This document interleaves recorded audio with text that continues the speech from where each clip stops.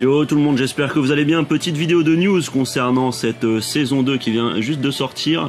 Grosse réussite hein, globalement, je suis très content de l'œil. Le tuto arrive, je suis en train de le préparer. Il sera divisé en plusieurs vidéos. Apparemment il y a quelques petits problèmes, mais Arada a dit sur Twitter que ça allait être corrigé dans un patch futur. J'imagine que ça devrait arriver dans le mois à venir, j'imagine. Alors le petit souci c'est Lars, il y a un bug concernant Lars et certains autres persos, Elisa. Il y a quelques coups qui sont légèrement buggés, rien de grave. Et Arada a dit qu'ils allaient patcher ça, mais c'est sûr et certain que c'est un bug. Forcément avec le millier de coups qu'il y a dans Tekken, c'est pas étonnant, ça s'était déjà produit hein. Lors d'un patch passé, on avait eu un bug concernant Elisa qui pouvait utiliser sa super sans barre de super, ça avait été corrigé assez rapidement. Et il y avait eu un bug dans Forgotten Realms, le stage où on peut casser le sol, et ça avait été corrigé aussi assez rapidement derrière. Donc voilà, pas d'inquiétude, ça sera sûrement corrigé très vite. Apparemment sur PS4, les costumes aussi sont pas dispo, sur PC ils sont dispo hein. Tout est disponible, les nouveaux costumes, etc.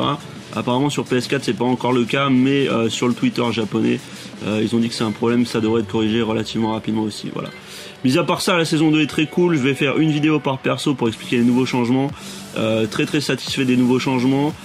Globalement c'est assez mineur, hein. C'est pas... Il y a beaucoup de personnes qui surréagissent un peu, mais globalement c'est vraiment très cool. Les buffs sont très bons, les nerfs sont très justes.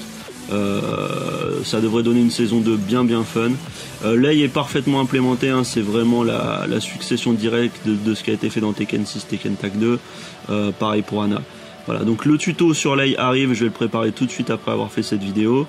Et sinon c'est nickel, moi j'ai déjà joué en ligne avec l'œil, je me suis bien fait plaisir. Le perso est vraiment très dur à jouer, j'en parlerai davantage dans le tuto. Voilà, donc sûrement, c'est tout ce que je voulais dire hein. Sûrement patch à venir assez tôt, je sais pas quand ils vont le sortir, ils vont sûrement attendre de recueillir davantage d'avis. Ils sont en train de recueillir les avis de tout le monde sur Twitter, etc.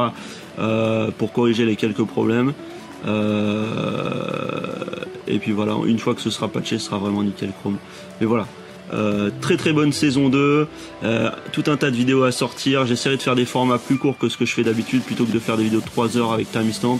Je ferai des vidéos plus courtes parce que ouais, je suis vraiment désolé pour la vidéo de lecture des patch notes. J'ai eu un gros problème, j'ai uploadé 3 heures de vidéo et je sais pas, YouTube a bugué. Il a mal reconnu le format que j'ai uploadé et il a mis que l'audio en 144p.